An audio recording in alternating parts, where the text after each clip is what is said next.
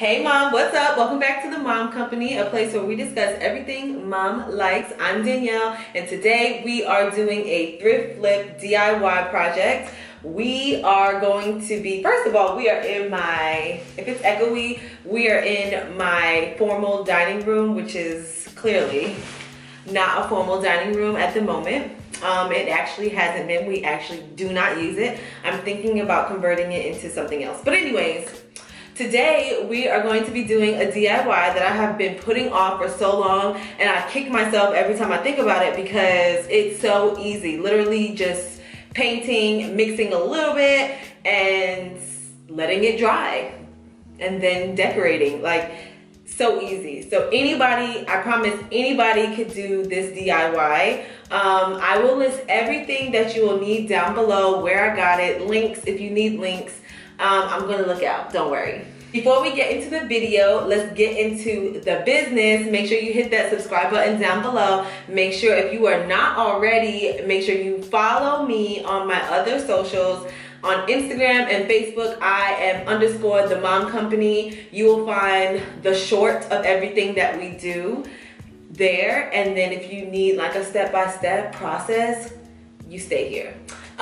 If you try any of the DIY flips that I have done, I think I've done a total of 2 so far. I'll link them down below. Let me know in the comments that it's working for you. Number 1, that you tried, and 2, what other DIY flips are you trying to see from me? Because I like DIYing. It's one of my pastimes. It relaxes me.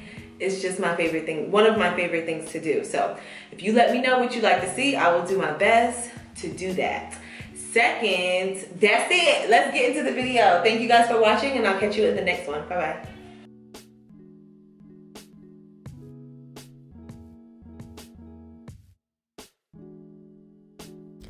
We are starting with this vase that I found at the thrift store. I paid $1.99, child, and it was the best find ever. I say that about all my finds, but whatever. It looks like it was someone's secondhand thrift find or thrift flip. They DIY'd it themselves and then thrifted it. But I'm also going to go over it with this black acrylic paint, and I don't need to add the baking powder to the paint this time because the vase is already textured. It already has the perfect amount of texture. So really, I'm just painting and I'm done.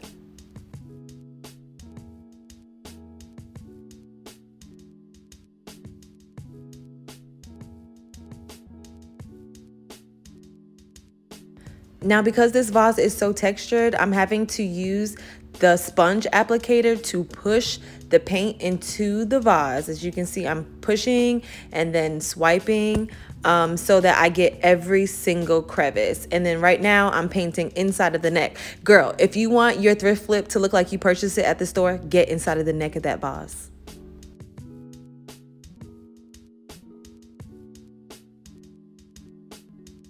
Okay, we're moving on. I found this bomb looking candle holder at the thrift store. It was $2.99, and I'm going to paint it. It already has like hammer texture on it. So all I need to do is add my baking powder to my paint to get the nice like ceramic texture that I'm going for, and one and done.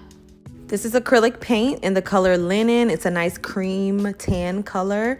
And I'm going to add some baking powder to it. I'm going to slowly increase the amount of baking powder that I add to it because I want to make sure that I get the perfect amount of texture.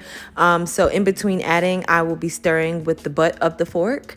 And yeah, you'll see it here.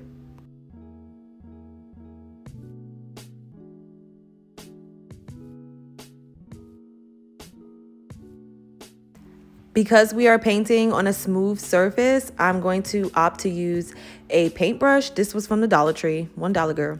And I'll be painting in a circular motion, so side to side around the circumference of the candle holder. I will not be painting up and down. The reason why is because I want it to look like it was made on a ceramic, like one of those vase wheels. I don't know what they're called, but I want it to have that kind of texture. Also, please take note of the texture of the paint after we have added all the baking powder. It's very fluffy and airy.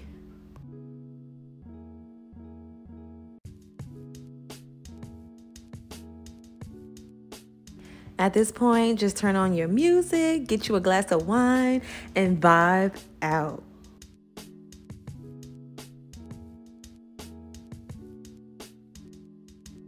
Okay, we have let the first layer dry, and I'm going in with a second coat because I can still see a tad bit of the metal shining through. So I'm just going to go over the whole thing with a nice second coat, and the texture is about to be out of this world.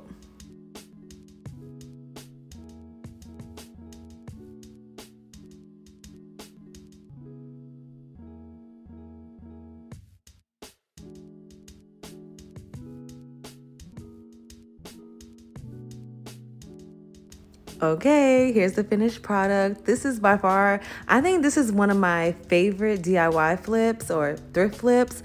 It was so easy, so relaxing, and I mean, it came out good. Let me know if you try it. Thanks for watching, and I'll see you in the next video. Bye-bye.